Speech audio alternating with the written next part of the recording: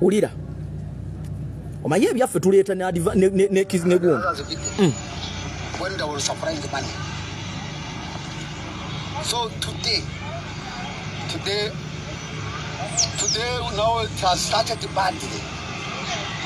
Agents from navigation, their team, being picked from the polling station and those on this and the polling station remains with no agents of some. Eyo kisoro yalondanga Museveni 100%. Secondly, some people are being kidnapped and taken away from those places, and some are already in prison. So now, my brother, Father Safari, Emmanuel, his car has been stoned by parish chief.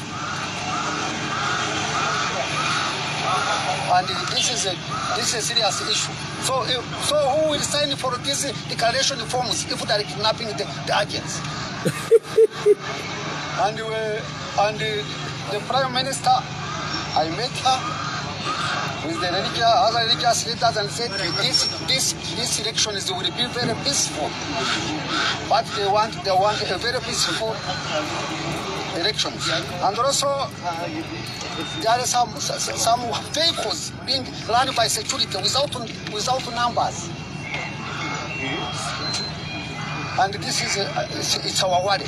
If you are keeping security, why should you drive the car without numbers? Always you severe the numbers so that we don't see them. So I'm appealing that the Minister of Security and those in security circles face these places, but they are having elections.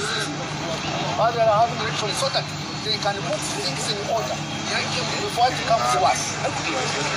And for the time being, since I'm monitoring, that is enough. For the time being. Lwaki mbalaze ebintu bino? Gwe wali omanyi nti tulituukako wano? Gwe nga bw'omanyi wali omanyi nti Uganda erituukako ku extent nga Museveni n'okugenda mu kyalo gy'abadde afuna 100%. Akalulu alina kubba kabbe. Bino byabadde kisoro. Ewabadde walonda Museveni 100%. Kubanga ewabadde tewabeerayo opposition. Naye bwe tubanga tutukusiza banna Uganda. Era njagala okwebaza abantu abali ku social media kuno. Njagala okwebaza abantu abasomesa banna Uganda. Ti time etuuse nga Museveni yali abragingira mu kalulu. Kakati anoonya na pulaani ya kukaddukamu. Kati ate agenda kutusindika atuteeke we twagala.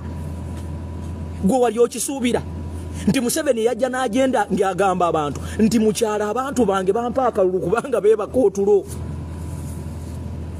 Naye kati bwe kibanga buli by election yonna jjajja alina okudipulooyinga badange mwekubireko mu ngalo.